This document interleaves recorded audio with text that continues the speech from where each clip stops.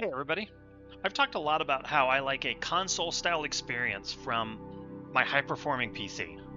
And a lot of people ask me how I set that up. Because one of the biggest things is PC side, we have a lot of launchers. I mean, a lot of different game stores. Plus, I'm a big proponent of cloud gaming. I like the flexibility of it, the ability to play on the go, not have to download anything. Just having the option, right? If I want to run something on a low-end power device, I can still enjoy the full fidelity.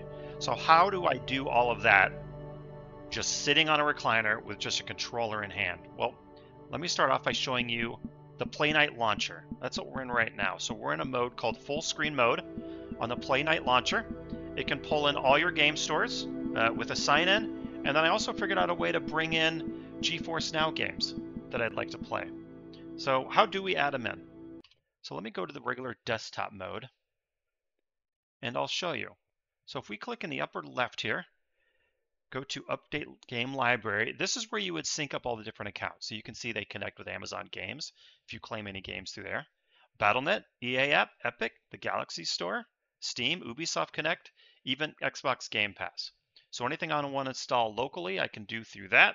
It'll automatically pull it in here, and then I can quick launch it from this launcher. Now, for something like GeForce Now, where it's cloud, we don't have that local install. So how do I add that? Let me show you that. So first, let's go to Alan Wake 2 on the GeForce Now app. We're going to click this desktop shortcut button here. So click that. We'll go to the desktop. You can see it's added here. We're going to paste that in a folder I created just for GeForce Now. And then in the Playnite app, we're going to click Add a Game here. We're going to go to this bottom option, Microsoft Store application. Obviously, that link isn't a Microsoft Store application, but this works the best, and I'll show you why. So we're going to click that. We're going to click Browse. This is why it works well. We've located Alan Wake 2 here on the GFN folder. It kind of defaults to that because I've done it with numerous other games. We're going to click Open here. We're going to check mark it to make sure it's selected, and then click Add Game. So you can see it now added that link here as something I can launch, but it's missing the title art and some of the details. How do we add that?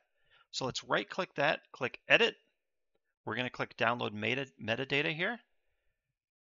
The IGDB database, Alan Wake 2. This is where you select which game, which version. Which title art do you want? Select. And then the name. I like to choose the one that has on GeForce Now, if it's through GeForce Now, just so I know if it's installed locally or not. I'll hit select. You can see it pulls in all the relevant information along with a little blurb about the game. We'll click save, and then there you go. It's updated. So now if we put it in full screen mode, the quick button to do that is just F11, by the way, to quick swap between them. You can see we are now back in that full screen mode, very console style experience. I can do everything from the controller, click A or the cross button on a PlayStation controller to see this information. Alan Wake 2 on GeForce Now. You can see Coral Island here is installed natively through the Xbox PC Game Pass store. But let's launch this. So we launch Alan Wake 2. It'll automatically minimize it for you. Pull up GeForce Now, launch that game, and we'll get into it, and you can see.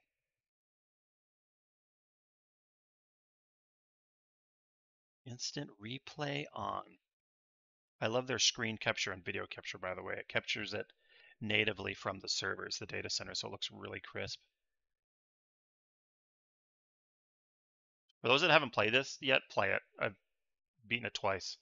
Incredible game. Probably my favorite along with Baldur's Gate 3 to win Game of the Year this year. So you can see we're in the game. Continue, load, new game, exit game, whatever. Okay, so we'll exit here. It's going to close the game.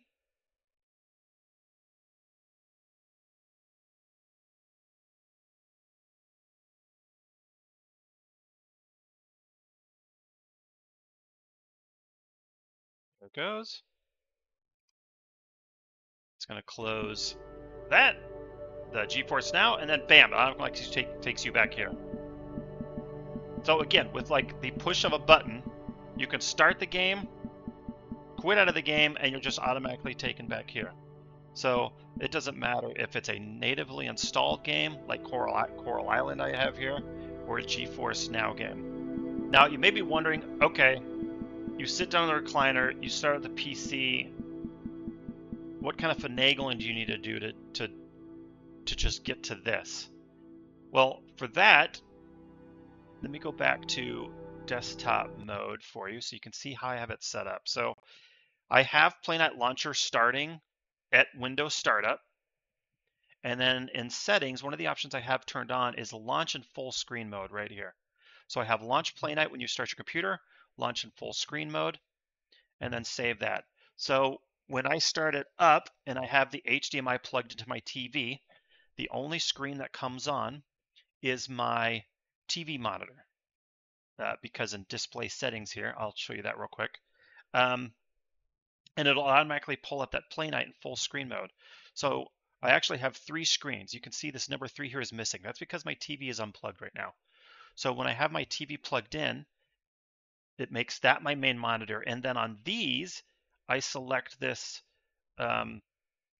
disconnect this monitor. So when I plug in the TV, it closes both these 2 monitors, only shows up on my TV monitor, and then Playnite is there in all its glory in full screen mode like this.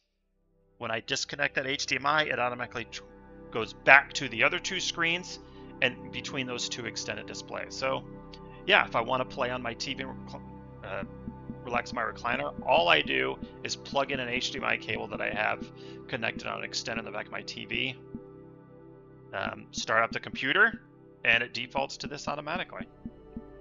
So if there's anything I missed, any additional details you want, clarification, let me know. I think I went over pretty well. Playnite makes it super simple. There's some sign-ins that you do for the stores, obviously, but then once that syncs up, it's super easy. So have a good one all. Enjoy your gaming.